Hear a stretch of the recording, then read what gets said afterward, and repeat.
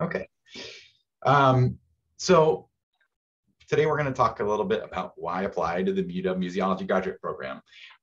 There are over 100 different museum studies related graduate programs in the US. This isn't saying anything that one program is better than any other program. Each of these programs have their own unique focus and strengths. And finding the right fit for graduate school is about finding the program that aligns with your interests, what you want to study, and how you want to study. So in this video, I really want to go over just some basic information about our program, and then talk about 5 characteristics that, taken together, we think make the University of Washington Museology Program unique.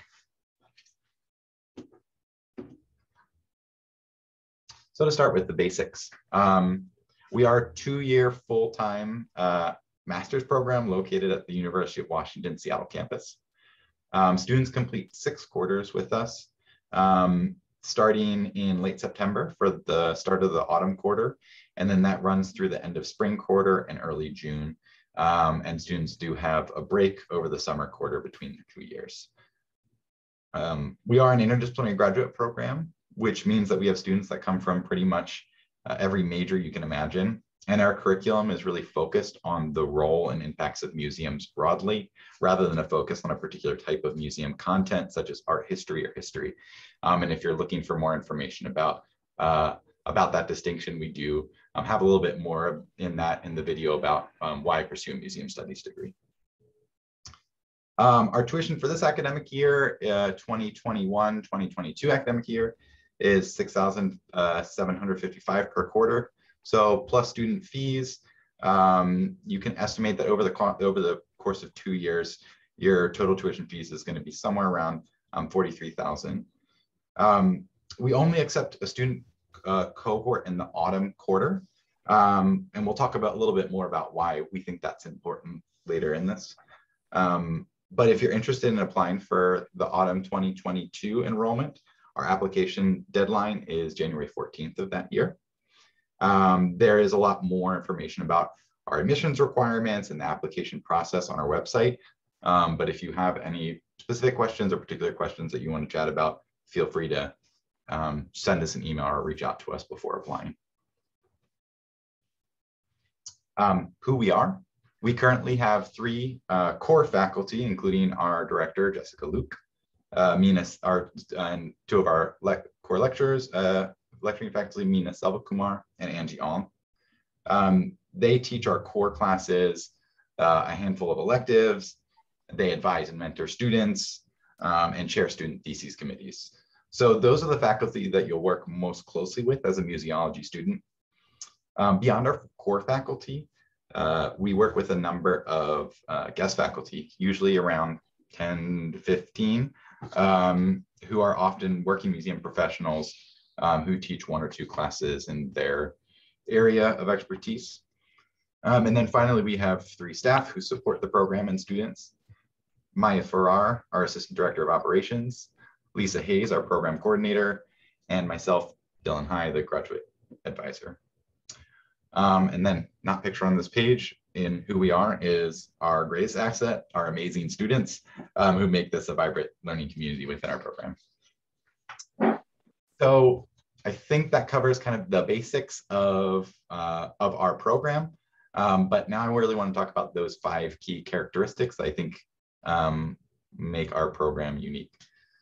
The first is really our curriculum, which focuses on the differences that we think museums make in the world. We believe that the power of museums lies in the role that they play in learning, well-being, community building, and social justice. Rather than our curriculum taking a siloed approach, our program is more holistic. There are some museum studies programs that you might find that where you go in and you pursue a particular track, like museum education or exhibit design, and you follow a series of predetermined courses along that track.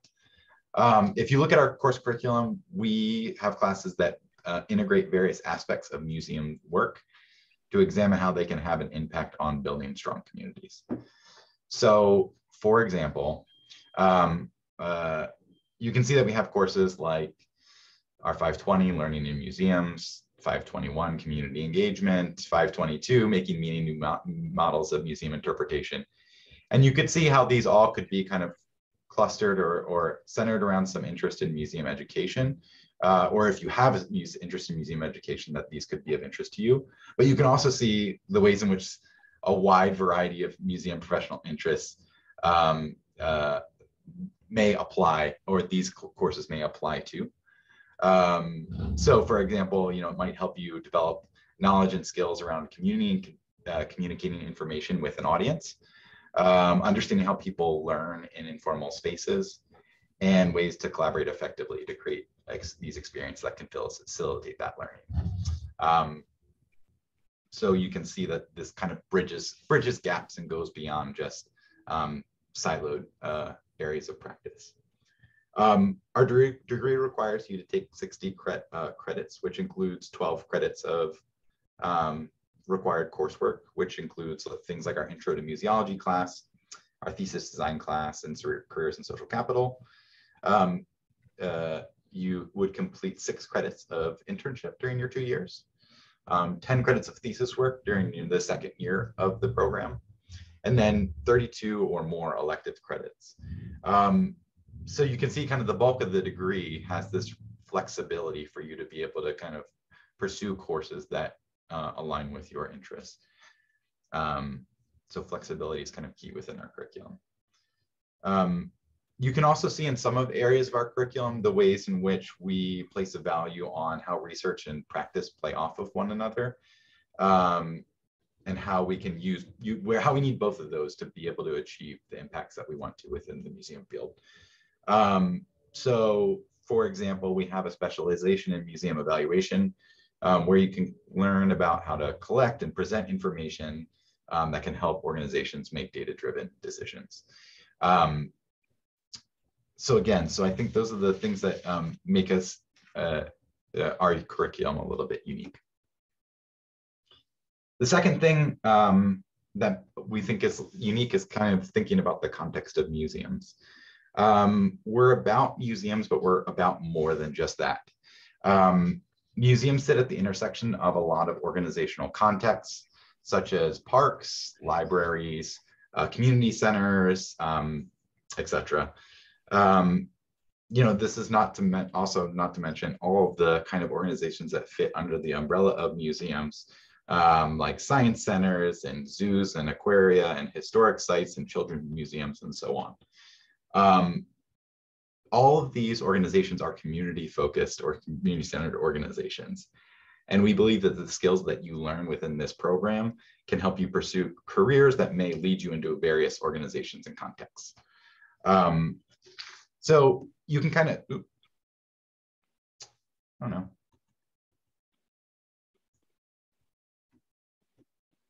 There we go. You can see this by what our alumni go on to do and how this degree helps them in their career. So for example, one of our alums, Shin Pai, who is now the program director at Town Hall, said this to us: to this day, the lessons that I learned in working with community, how to create a welcoming and inclusive space, stems directly from those early experiences with the organizations they came into contact with through museology. So again, I think just thinking a little bit more broadly about what it means to be within a community-focused organization and how you can apply that in various aspects of the museum field. And then you can also see that in the breadth of types of jobs that our alumni go on to do. So we have alumni working in everything from interpretive planning for environmental consulting firms to someone working in inclusion outreach with Pixar Studios.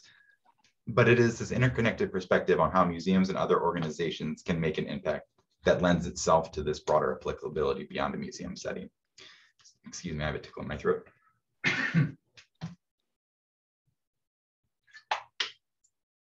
Thank you.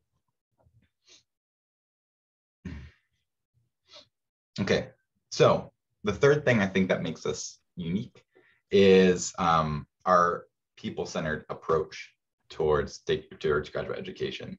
This is the core of how we facilitate the experience for students in our program. We recognize that every student is a unique learner, and we encourage students during their time in this program to identify and advocate for how you learn best within our program. That means giving you the flexibility to select the courses that are best suited for you. It also means working closely with faculty mentor to help in kind of planning out that course selection process and the thesis work that would help you to develop your interests and push you to new ideas and opportunities. And then, working with me to locate internship opportunities and ways that you can kind of apply what you learn to practice. We also, work really hard to build community within our student body. We're a pretty small, close-knit program. Each cohort is usually about 30 students who move through the program as a cohort over 2 years. So at any given time, we only have about 60 students in our program. Especially, we don't have a PhD or an undergraduate component within our program. So it's really all about those 60 some students in our program at any given time. We have events throughout the year, like our internship fair. We have quarterly student meetings. We have some student groups that facilitate events and opportunities for students. And it really provides a ground for people to build bonds that last well beyond your 2 years here, and building kind of a professional network and community as you go on into your professional careers. Said a different way, if you're someone that wants to go through graduate school somewhat unnoticed, this program probably isn't for you. You're going to get to know everybody within the program, and all of the faculty will get to know more about you. And being at the University of Washington, you do kind of get a little bit of the best of both worlds, that you are able to access the resources of a large campus, but have the context of a small program, and being able to form bonds. Okay, so that's 3. 4 is our place. We are located in Seattle, which, if you look at the Institute of Museum and Library Science data, within our county, we have over 100 museums. And it's a broad range of organizations that vary on many fronts. There's, art museums and science centers and large museums and volunteer-run organizations, and there's public institutions and for-profit institutions and private nonprofit institutions. So you really get a good range and breadth of the museum landscape that is also pretty representative, or at least gives you the opportunities to see this variety of the types of organizations that you'll see across the US. So there's a lot of ways in which we work with these organizations through, bringing in people as guest speakers to talk in classes, through course projects, through thesis work, internships, and more, right? We've had the opportunity, and we have really great organizations that love working with museology students. So it's a great learning environment to be here in Seattle. Okay, so that was 4. The 5th and final characteristics is our program's goal, right? Which we aim to make museums more inclusive, welcoming, and equitable organizations. And we think about this in various different ways, but one thing that we do see is that we want to diversify the workforce. We want to attract a diverse student body with a variety of life experiences, and students who can help elevate the voices of communities that have not been given a voice within our society. We recognize and talk about, and within the context of this program, about how this field is built on a colonial white supremacist foundation. And we want students to be able to learn about and understand that history, but so you can take it a step beyond to see how can we, now that we know this, how do we move museums forward? And you can see, how students go about this in various ways, but one way is kind of looking at student thesis work. We've had students that have examined approaches to queer history and historic houses, feelings of inclusion and exclusion for Black and Brown students in museums, decolonizing natural history museums through volunteer engagement, and a lot more. There's you can see the range of thesis work that our students do on our website. We also, it also shows in things like our paid internship pilot program, where we recognize that unpaid internships are a barrier for people entering the museum field. So we launched the paid internship program to address this issue. We saw this as an opportunity, first and foremost, to be able to support students, but also to start a conversation within our community about paid internships and within this field, and to see how that may change the relationship between organizations and students. Okay. So a quick recap. We talked about 5 key characteristics, our curriculum, and focus on museums, how museums can have a positive impact. We talked about our perspective on museums as a part of an ecology of organizations that are community focused, and how those skills can be applied to various contexts.